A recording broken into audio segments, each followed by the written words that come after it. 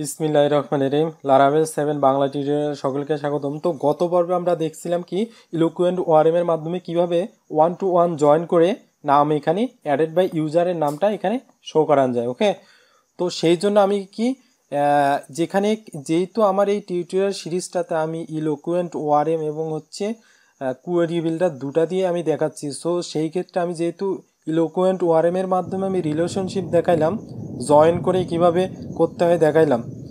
So আমার মনে হয় কুয়েরি বিল্ডার দিয়ে কীভাবে জয়েন করে করতে হয় এটাও দেখানো উচিত। সো সেটা করার জন্য আমি আগের হচ্ছে যেহেতু আমরা ইলোকুয়েন্ট ওআরএমের যে জয়েনটা ছিল এখানে আমি মডেলের ভিতর থেকে এই কোডটা কমেন্ট আউট করে দিচ্ছি। ওকে, সো কুয়েরি বিল্ডার দিয়ে করা একদম ডাল ভাতের মতো, একদম ইজি। দেখলে মনে হবে আপনাদের কুয়েরি বিল্ডারটাই হয়তো বা সবচেয়ে সহজ লাগতে পারে। ঠিক আছে, সো আমি এখানে কি করতেছি, আগের যে আমার হচ্ছে ইলোকুয়েন্ট ওআরএমের যেটা ছিল তা এই কোডটা আমি হচ্ছে অফ করে রাখতেছি। রাখার পর এই কোডটাকে আমি এখন ধরতেছি, এই যে যে কুয়েরি বিল্ডার দিয়ে যেটা আমরা করছিলাম। ঠিক আছে, সো এটা দিয়ে করলে এখন যদি আমরা রিলোড দেই তাহলে ইরর দেখাতে পারে। সো এই জায়গায় যেহেতু ইউজার নেম আছে এখানে, সো এখানে আমরা কি করতে পারি, এটা ইউজার আইডি থাকে, ইউজার আন্ডারস্কোর আইডি। আর যেহেতু আমরা কুয়েরি বিল্ডার ইউজ করতেছি, সো এটা কিন্তু কাজ করবে না। ঠিক আছে, সো এটাকে কাজ করাতে গেলে কিন্তু আমি কিন্তু আগের টিউটোরিয়ালে কিন্তু আমি এটা নিয়ে কিন্তু আলোচনা করছি। সো এখানে কি করতে হবে, আমাদেরকে কিন্তু কার্বন বলে দিতে হবে, কার্বন পার্স।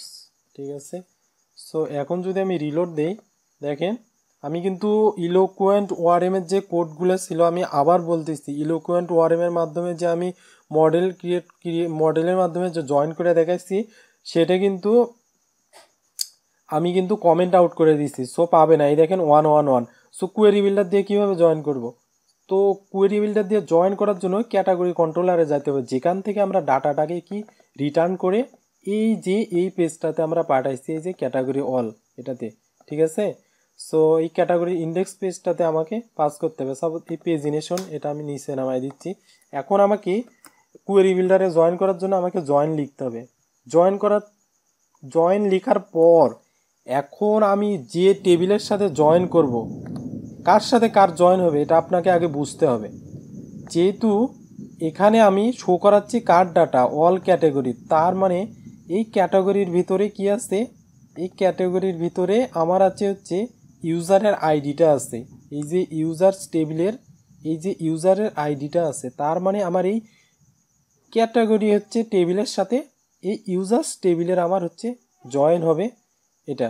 সো যেই টেবিলের সাথে আমার জয়েন হবে সেটা ফার্স্ট আমাকে লিখতে হবে, কোনটার সাথে, ইউজার্সের সাথে জয়েন। ঠিক আছে, তারপর আবার কোটেশন দিয়ে লিখতে হবে কি, এখন যে টেবিলের সাথে জয়েন হবে, এখন আমার জয়েন হবে হচ্ছে ক্যাটেগরিজ টেবিলের সাথে, ডট দিয়ে ক্যাটেগরিজ টেবিলের কার সাথে, ক্যাটাগরিজ টেবিলের জয়েন হবে হচ্ছে এই যে ইউজার আইডির সাথে। ঠিক আছে, সো আমার ইউজার আইডিটা এখন লিখতে হবে, ইউজার আন্ডারস্কোর আইডি। আচ্ছা, লিখলাম। তারপরে এই যে ইউজার আইডিটা, এটা অর্থাৎ এই ফরেন কি, এই ইউজার আইডিটা যেহেতু এখানে ফরেন কি হিসাবে আছে, এটা যেই টেবিলের প্রাইমারি কি, অর্থাৎ এই ইউজার টেবিলের এই যে প্রাইমারি কি এটা।